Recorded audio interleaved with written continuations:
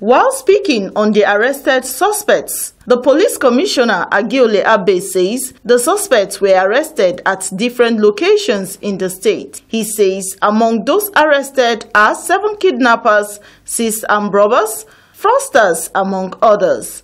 We have about 6 armed robbers, 7 kidnapping suspects, and a fraudster.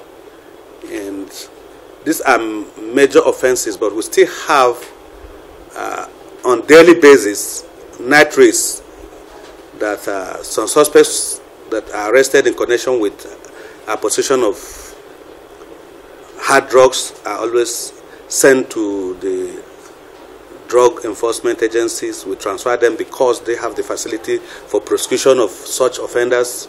He says as soon as investigation is concluded, the suspects will be charged to court. He also assured citizens of the state that very soon, Kaduna State will be rated as one of the safest states in the country. In a very short time, we will be rating Kaduna as one of the safest states in this country. And I can assure you that because I have the men who are willing to work and we have the resources to work.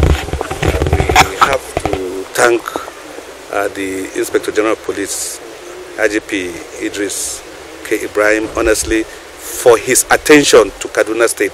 He knows the vital importance of Kaduna State, especially at this period that we are in an assignment that brings in a lot of citizens and foreigners to this country on transit because of the movement of the airport. Speaking on the Abuja-Kaduna highway, Agyole says the road has been well secured and there has been no report of any criminal activities on the road, especially since the temporary relocation of Abuja Airport to Kaduna. Elizabeth Oshinowo, Liberty News.